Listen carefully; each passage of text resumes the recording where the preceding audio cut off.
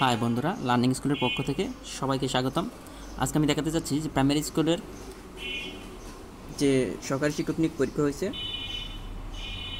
এই পরীক্ষার ম্যাথ অংশের সমাধান অবশ্যই প্রথম থেকে শেষ পর্যন্ত দেখবেন। পরবর্তী পরীক্ষাগুলোতে আপনার এখান থেকে কমন পাওয়ার খুবই সম্ভাবনা আছে বা এই নিয়মের অঙ্কগুলো আসবে। তো চলুন শুরু করা যাক। বলা আছে দেখেন প্রথম অঙ্কটা, স্ত্রী স্বামীর চেয়ে 5 বছরের ছোট। তো স্ত্রীর বয়স ছেলের বয়সের 4 গুণ। 4 বছর পরে ছেলের বয়স 11 বছর। তো বর্তমানে স্বামীর বয়স কত? এখানে খেয়াল করেন, স্ত্রী স্বামীর চেয়ে 5 বছরের ছোট, ভালো কথা। তো স্ত্রীর বয়স ছেলের বয়সের 4 গুণ, মানে ছেলের বয়স যা স্ত্রীর বয়স তার চেয়ে তাকে 4 দ্বারা গুণ করতে হবে। তো 4 বছর পরে ছেলের বয়স 11 বছর। আমাদের এটা ধরে রাখতে হবে যে 4 বছর পর যদি ছেলের বয়স 11 বছর হয়, দেখেন বলতেছে যে ছেলের বয়স 11 বছর হবে কখন? 4 বছর পর। তাহলে বর্তমানে ছেলের বয়স কত? এখান থেকে 4 বিয়োগ দেন, 7। বর্তমানে ছেলের বয়স পেয়ে গেলাম 7। তারপর বলতেছে স্ত্রীর বয়স ছেলের বয়সের 4 গুণ বর্তমানে। ছেলের বয়স আমরা যদি 7 পাই, তাহলে স্ত্রীর বয়স কত হবে?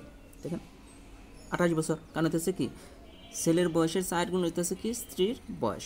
এটা পেয়ে গেলাম আমরা 28, স্ত্রীর বয়স 28। আবার প্রথমের কথাটা বলা ছিল, দেখেন স্ত্রী স্বামীর চেয়ে 5 বছরের ছোট।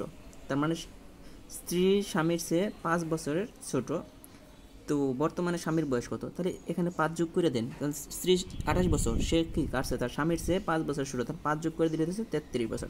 তো এগুলো মুখোমুখি সমাধান করা যায়, দেখেন খুবই ইজি, এটা আসছিল। পরে আমরা একটা অঙ্ক দেখব, যে এটা বলা আছে, দেখেন যে অঙ্কটা এটা আছে আমাদের, বাট এরকম যে পরে যে অঙ্কটা দেখেন, যদি কাঁচ পানির তুলনায় এত গুণ ভারী হয় তবে 50 ঘন সেন্টিমিটার কাঁচের ওজন কত? তো এই ধরনের অঙ্ক আসলে আমি সহজ একটা বুদ্ধি শিখিয়ে দিই, আপনারা জাস্ট এটা দ্বারা গুণ করে দেবেন, আর কিছু চিন্তা করা লাগবে। এখানে একটা আছে যে 1 ঘন সেন্টিমিটার পানির ওজন 1000 গ্রাম। তো ওইটা দরকার নেই, আপনারা জাস্ট দুইটা গুণ করে দেন। গুণ করলে কত হবে? 0, 5 5 25 5, আর 3 5 15 আর 17 175। তার মানে 1 ঘর পরে দশমিক ছিল এটা। এই জাস্ট দুইটা গুণ করে দিলে আপনার অ্যান্সারটা হয়ে যাবে, বেশি কিছু থিঙ্কিং করার দরকার নেই।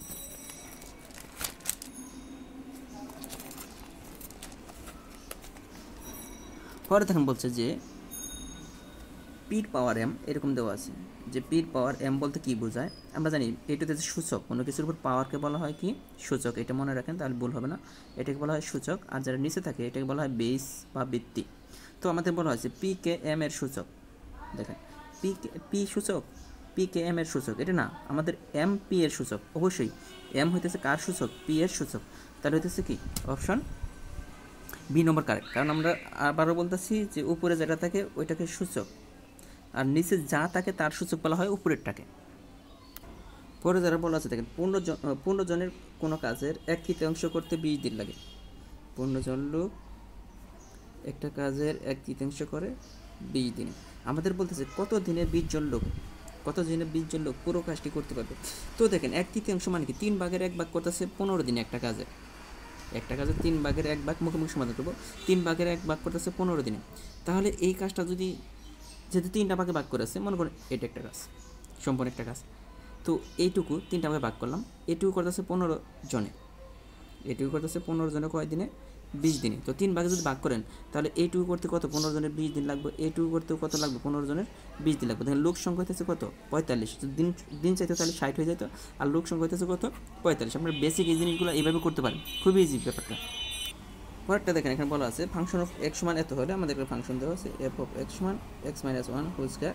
এখানে বলতেছে এফ অফ 5। এফ অফ 5 মানে কি? এক্সের জায়গায় 5, দেখেন তাহলে 5 মাইনাস 1 হোল স্কয়ার 4 স্কয়ার সমান কত? 16। আমাদের অ্যান্সার কিন্তু চলে আসছে 16। খুবই ইজি এগুলা, যেগুলো আসে এর জন্য। তারপর যেটা বলা আছে দেখেন, যে 65 ডিগ্রি কোণের পুরো কোণ কত? আমরা পুরো কোণ কি এটা জানতে হবে। দুইটা কোণের পরিমাণ যদি যোগফল, দুইটা কোণের যোগফল যদি 90 ডিগ্রি হয়, তাহলে ওইটা হবে কি? পুরো কোণ। তো পুরো কোণ আসলে যে কোণটা দেওয়া থাকবে 90 ডিগ্রি থেকে আপনি জাস্ট একটু বিয়োগ করে দেবেন। 90 ডিগ্রি থেকে জাস্ট এটা বিয়োগ করে দেবেন। আর যদি সম্পূরক কোণ চায় তাহলে 180 ডিগ্রি থেকে বিয়োগ করতে হবে। তো এখানে দেখেন 5 আছে 10 হবে, 5 হলে হাতে থাকে 1, 7 2, তো এটা বেরিয়ে গেল। তো 25 ডিগ্রি। তো প্রাইমারি স্কুল ম্যাথগুলো আসলে খুবই ইজি আসে। এরপর বলা আছে দেখেন, পরপর দুটি সংখ্যা নির্ণয় করুন যাদের বর্গের পার্থক্য 53। তো এই যে বর্গের পার্থক্য যদি দেওয়া থাকে, এই ধরনের অঙ্ক আমি বারবার শিখিয়েছি। তো কী করবেন? বড় সংখ্যাটি বের করতে হলে যা থাকবে এটার সাথে 1 যোগ করে 2 দ্বারা ভাগ করবেন। তাহলে দেখেন এখানে 54 ভাগ 2 সমান 27।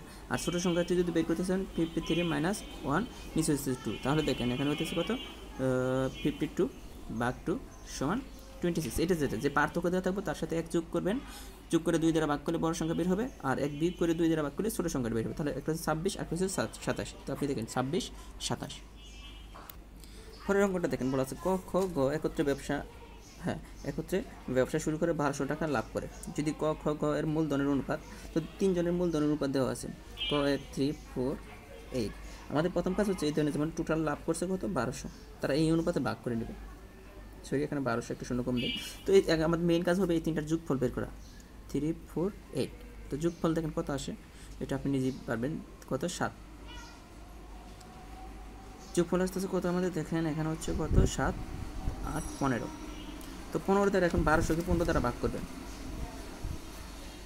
15 দ্বারা ভাগ করলে দেখেন আমরা জানি যে 5 15 95, 6 15 কত 90, 7 15 105, তাহলে 8 5 8 40 শূন্য হাতে থাকে 4, হ্যাঁ 8 15 120 80। তো আমাদের ভাগফল হলো 80। এখন এই ভাগফল দিয়ে প্রত্যেকটার পার্টে যদি গুণ করে দেন, যে ভাগফলটা বেরোতেছে প্রত্যেকজনের যে অনুপাত আছে এই অনুপাতে যদি গুণ করে দেন তাহলে যার যার অংশের পরিমাণ বেরোবে। তবে কত অংশ লাভ করবে। তো দেখেন আমি বলছিলাম ভাগফল পাইছিলাম কত 80। 80 দ্বারা প্রত্যেকটা গুণ করে দেন যার যার অংশ বের হবে। যেহেতু ক এর অংশ ছিল 3, তো 3 দ্বারা গুণ করলে 240। তো ক এর পরিমাণ হয়ে যাচ্ছে কত 230। সেমভাবে এখানে যদি বলতো খ এর পরিমাণ কত, তাহলে 4 দ্বারা গুণ হতো। যদি বলতো গ এর পরিমাণ কত, 8 দ্বারা গুণ হয়ে যেত। পরের যে অঙ্কটা দেখেন বলা আছে 500 টাকার 4 বছরের সুদ এবং 600 টাকার 5 বছরের সুদ একত্রে 500 টাকা হলে সুদের হার কত। এখন চিন্তা করেন যে 500 টাকার 4 বছরের সুদ যে কথা, 500 টাকার 4 বছরের সুদ যে কথা, এটা দ্বারা যদি এটা গুণ করে দিই 2000 টাকার 1 বছরের সুদ একই কথা। সেমভাবে 600 টাকার 5 বছরের সুদ যে কথা, 5 6 30, এটা যদি গুণ করে দেন তাহলে 5 6 30, 3000 টাকার 1 বছরের সুদ একই কথা। এই দুইটা সুদ একত্রে দেওয়া আছে কত 500 টাকা। তাহলে মূলধন টোটাল মূলধন হইতেছে কত 5000 টাকার 1 বছরের সুদ 500 টাকা। মানে অঙ্কটা এরকম হওয়ার কথা ছিল, একটু সিস্টেম করেছে। মানে মেইন যে মূল যে অঙ্কটা হচ্ছে 5000 টাকার 1 বছরের সুদ 500 টাকা। তোমাদের বলছে সুদের হার নির্ণয় করো। তো আপনি যদি এই অঙ্কটা দেওয়া হতো আপনি কিন্তু পারতেন। এটার কারণে ভাবতেছেন কঠিন, আসলে কঠিন না, সিস্টেমেটিক ওয়াইতে নিয়ে আসেন। তো আমাদের এখানে কী দিয়েছে, আমরা একটা সূত্র অঙ্ক করতাম, মনে আছে কিনা যাদের ইয়ের অঙ্ক প্রবলেম আছে তারা বলে দেখুন I = PNR, PNR, এটা আমাদের সূত্র ছিল। এখান থেকে কাকে বের করতে বলছে দেখেন সুদের হার, এখানে আরটা ছিল সুদের হার। তো R = I/PN। তো I মানে কত সুদ, আইটাতে হচ্ছে সুদ, এটা দেওয়া আছে 500। P মানে হচ্ছে কত 5000, আর N মানে 1 বছর। তো আমরা জানি যে আর বের করতে হলে উপরে 100 দ্বারা কী করতে হয় গুণ করতে হয়। তো আপনি কাটাকাটি করে দেন 0 0 0, এইখানে যদি কাটাকাটি করেন 10 আসে, তাহলে 10। আমাদের অ্যান্সার হচ্ছে কত 10%। এখানে দেখেন বলা আছে একটি বর্গক্ষেত্রের ক্ষেত্রফল 1600 বর্গ মিটার হলে এর পরিসীমা কত। আমরা জানি বর্গক্ষেত্র বাহুর দৈর্ঘ্য যদি a হয় তাহলে ক্ষেত্রফল হবে a স্কয়ার। বাহুর দৈর্ঘ্য a হলে ক্ষেত্রফল a স্কয়ার। তাহলে আমাদের a স্কয়ার ক্ষেত্রফল দেওয়া আছে a স্কয়ার সমান কত দেওয়া আছে 1600। তো এখান থেকে আপনি a এর মানটা বের করে নিয়ে আসেন। তো 1600 আমরা জানি কত, এটা যদি আপনি কী করেন 40 × 40 লেখা যায়, মানে বর্গমূল নির্ণয় করলে, তাহলে এটা হয়ে যাবে কত 40। এটা হলো কি বর্গক্ষেত্রের বাহুর দৈর্ঘ্য। আর বলছে যে বর্গক্ষেত্রের পরিসীমা, বর্গক্ষেত্রের পরিসীমার সূত্র কত বলেন। বর্গক্ষেত্রের পরিসীমার সূত্র হইতেছে পরিসীমা আমাদের হচ্ছে পরিসীমা সূত্র হইতেছে 4a। তো আমরা দেখেন a এর মান পেলাম, যদি 4 বসিয়ে দেন 4 4 16, তো 160 ছিল অ্যান্সার। এটা বর্গক্ষেত্রের পরিসীমার সূত্র। এরপর দেখেন বলা আছে কোনো বছরে একটি গ্রামের লোক সংখ্যা 15% বাড়ে, বছর শেষে লোক সংখ্যা এত হলে তো শুরুতে কতজন ছিল। তো একটা জিনিস খেয়াল করেন, বছর শেষে এতজন, শুরুতে কতজন ছিল, বাড়ছে কত 15%। তো আমরা এটা কিন্তু করতে পারি, জাস্ট এত আর 15% বের করে দিলেও হয়ে যাবে। এটা বিয়োগ করতে হবে। এটা খেয়াল করেন যে 15% বাড়ে কোনো বছরে একটি গ্রামের লোক সংখ্যা 15% বাড়ে, মানে বছরের শুরুতে যদি 100 জন থাকে বছর শেষে হয়ে যায় কতজন 115 জন। এটা আপনার মাথায় রাখতে হবে। বছরের প্রথমে যদি 100 জন থাকে বছরের শেষে 100 জন। এখন আমাদের বের করতে বলছে কত, দেখেন এটা বছর শেষের লোক সংখ্যা দেওয়া আছে, বছরের প্রথমে একটা বের করতে বলেছে। তাহলে আমরা এইভাবে লিখতে পারি যে বছর শেষে 115 জন হলে শুরুতে ছিল কতজন বলেন 100 জন।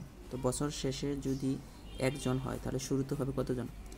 100, 115 অবশ্যই কম ছিল। তারপরে যদি বছর শেষে আমাদের দেওয়া আছে কত দেখেন 6900 হলে শুরুতে কত, তাহলে 100 ইন্টু 6900 নিচে হইতেছে 115 এটা 115, এটা যদি কাটাকাটি করেন এটা যাবে কয়বার? 60 বার। তো আপনি যদি গুণ করে দেন দেখেন এখানে কিন্তু 6000 বছরের শুরুতে ছিল কতজন লোক সংখ্যা? 6000 ছিল, কিন্তু বছর শেষে হয়ে গেছে কত? 6900। তো এইভাবে বলছে আপনাকে বের করার জন্য। এই যে অঙ্কটা একটু ক্রিটিক্যাল টাইপের, অনেকের মাথায় ঢুকবে না এই অঙ্কটা। এখান থেকেও আছে দেখেন x - 3 x - 2 x - 3 > 0। এটা তো বুঝতেছি যে এই দুইটা সংখ্যা, এখানে দুইটা সংখ্যা আছে, দুইটা সংখ্যার গুণফল 0 এর চেয়ে ছোটো। তো 0 এর চেয়ে ছোটো কোনগুলো? যেগুলো নেগেটিভ মান। এই দুইটা সংখ্যার গুণফল সবসময় কী আসবে? নেগেটিভ সংখ্যা আসবে। তো আপনার এটা যদি আমরা সমাধান করি দেখেন x - 3 > 3 এরকম ছিল, তো x > 3। আরেকবার আসতেছে দেখেন যে x - 2 > 2 হ্যাঁ 0 হলে তাহলে x > 2।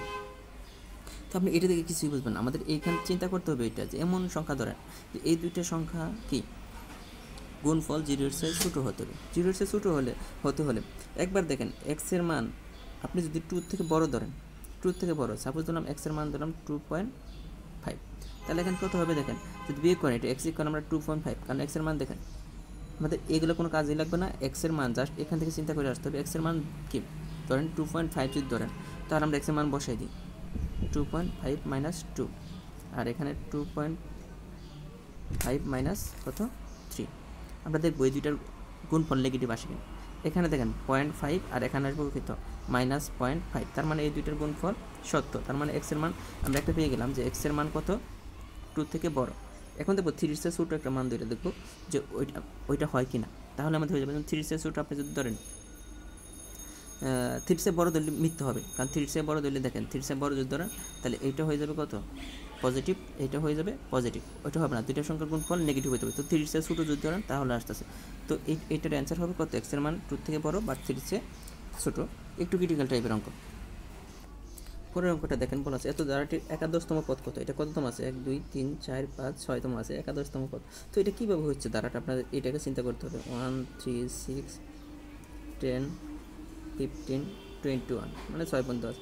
দেখেন এই দুটোর মধ্যে পার্থক্য একটু চিন্তা করেন 2, এই দুটোর মধ্যে পার্থক্য 3, এই দুটোর মধ্যে পার্থক্য 4, এই দুটোর মধ্যে পার্থক্য হইতেছে 5, তারপরটা পার্থক্য 6, তারপরটা পার্থক্য হবে 7, তারপরটা পার্থক্য 8, তারপরে পার্থক্য 9। তার সামনে পার্থক্যগুলো যোগ করে দেন। এটার সাথে যদি আপনি 6 যোগ করেন, এটার সাথে যদি আপনি 6 যোগ করেন তাহলে হবে কত 28, আর তারপর যদি 6 যোগ করেন তাহলে হবে কত 8 যোগ করেন, এই যে 8 পার্থক্য 7 8, তো 36। এরপরে যদি আপনি 9 যোগ করেন দেখেন 45, এরপরে আপনি কত যোগ করবেন না 9 যোগ করলে 46, এরপরে আপনাকে 10 যোগ করতে হবে, 10 যোগ করলে হয়ে যাবে কত 56। এখন দেখেন এটা কয় নম্বর? 1 2 3 4 5 6 7 8 9 10, 1 2 3 1 2 3 4 5 6 7 8 9 10, 10তম পদ হইতেছে এটা। তারপরটার সাথে কত যোগ হবে আপনি একটু খেয়াল করেন, এখানে যদি 10 যোগ হয় এরপরের সাথে কিন্তু 11 যোগ হবে, তারপরটা পাবেন, তাহলে 56 যোগ 11, তাহলে কত আসে দেখেন এখানে 7, আর এখানে হচ্ছে কত আসে একটু খেয়াল করেন এখানে। হ্যাঁ আমরা যদি 10 যোগ করে দিই, সরি এখানে 45 হবে, কারণ 36 সাথে 9 যোগ করলে 45, আর এখানে যদি করেন তাহলে আমাদের 55 হয়ে যেত। আর 55 সাথে যদি আপনি 11 যোগ করেন দেখেন সেটা 55 সাথে যদি 11 যোগ করেন তাহলে হবে 6 তো আমাদের অ্যান্সার কিন্তু কত 6। তো এগুলো আপনার পার্থক্য হিসাব করে জাস্ট ওইভাবে করে দিলেই হয়ে যাবে। এই অঙ্কটা ছিল সম্পূর্ণ কি পার্থক্য বেস করে। আচ্ছা লাস্ট অঙ্কটা আমরা একটু দেখবো, যেখানে বলা আছে a + b 11 a - b হলে তো এ আর বি এর কথা। তো এই ধরনের অঙ্ক যদি থাকে দুইটার যোগফল আর দুইটার বিয়োগফল, তাহলে দুইটা সংখ্যা যোগ করে 2 দ্বারা ভাগ করবেন, যোগ করে 2 দ্বারা ভাগ করেন, এটা হয়ে যাবে এ এর মান। শর্টকাটে আমি যদি বলি দুইটা সংখ্যা যোগ করে 2 দ্বারা ভাগ করে দেখেন এখানে 18, এখানে 2, এর মান হচ্ছে 9। আবার দুইটা সংখ্যা বিয়োগ করে 2 দ্বারা যদি ভাগ করেন এটা পাওয়া যাবে বি এর মান। তাহলে এটা কত হবে দেখেন আমরা জানতাম কত, এটা খেয়াল করেন দুইটা সংখ্যা বিয়োগ করে যদি 2 দ্বারা ভাগ করেন তাহলে এখানে হইতেছে 5 7 হ্যাঁ 6 3 সমান হইতেছে কত, সরি এখানে 2 সমান হচ্ছে 3। এখন বলতেছে এ আর বি এর মান কত, তো আমরা এর মান পেলাম 7 আর বি এর মান পেলাম 3। এর মান কেন, এর মান 9, সরি এর মান পাইছি 9 আর বি এর মান, তাহলে বি এর মান পাইলাম কত 3। এখানে একটু খেয়াল করেন এই দুটোর বিয়োগফল 4 হবে, তাহলে এটা 2 হয়ে যাবে, এটাও কত হয়ে যাবে 2, তাহলে 7 দ্বিগুণে কত, 7 কেন 9 দ্বিগুণে 18, নর্মাল অঙ্ক বারবার হচ্ছে। আচ্ছা যাই হোক, এজন্য সরি, হিসাবে ক্যালকুলেশন একটু সমস্যা ছিল, বাট সিস্টেমটা আপনি মনে রাখবেন যে দুইটা সংখ্যার যোগফল যোগ দেওয়া থাকে আর বিয়োগফল যোগ দেওয়া থাকে, ওই দুইটা সংখ্যা যোগ করে 2 দ্বারা ভাগ করলে এর মান, আর দুইটা সংখ্যা বিয়োগ করে 2 দ্বারা ভাগ করলে বি এর মান পাবেন, তারপরে ওই দুইটা সংখ্যা গুণ করে দিছি, তাহলে আমাদের অ্যান্সার হইতেছে কত 9 দ্বিগুণে 18। তো এই ছিল মানে ম্যাথ অংশ সমাধান। অবশ্যই আপনারা বুঝছেন, এটা বারবার প্র্যাকটিস করেন, সামনে যে পরীক্ষা আছে এখান থেকে আপনারা অবশ্যই কমন পাবেন। ধন্যবাদ সবাই।